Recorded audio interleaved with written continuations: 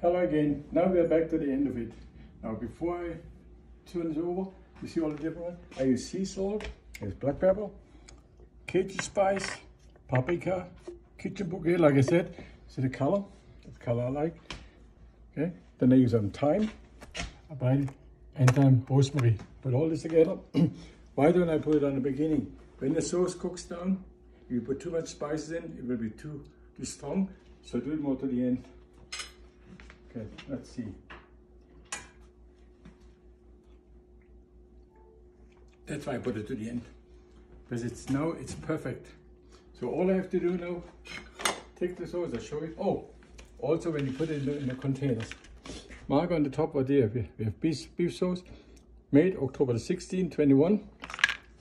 You let it get cold, then you can put it in the freezer, and you have enough. Look here, for $2, for about $7, you have enough sauce for maybe a month. I don't eat much. So in the meantime, I appreciate you really tuned in. So till next time, I see you again. I'm Chef Conrad, cooking with cancer. Thank you for showing in. Next. Okay, that's it.